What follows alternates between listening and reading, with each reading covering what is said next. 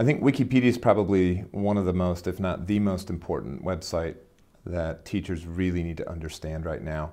Not necessarily for what it is, but for what it represents, which is basically the collaborative construction of truth. I mean, that's what people are attempting to capture there.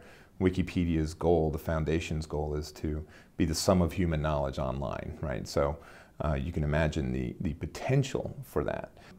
A lot of people have problems with Wikipedia because anyone can edit anything, pretty much, and certainly that means that there are going to be errors, there's going to be vandalism, there are going to be lies that are added.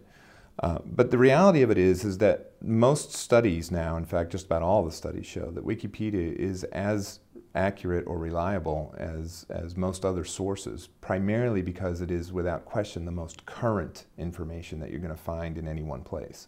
If you look at any disaster, if you look at any type of major news event, watch the entry at Wikipedia grow and you'll understand why it is as powerful as it is.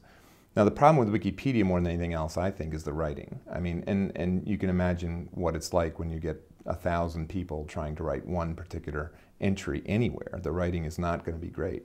But from a background standpoint and from a factual standpoint, Wikipedia is actually pretty accurate. And it is a site that our kids are using. There's no question about it. They go home, they look at Wikipedia first.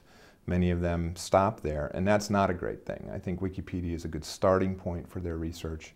It's a place where they can go and get some links and get some context for what it is that they're looking for. But we should teach kids to always verify what they find online, whether it's on Wikipedia or anywhere else. That's just a part of being a good editor of information these days.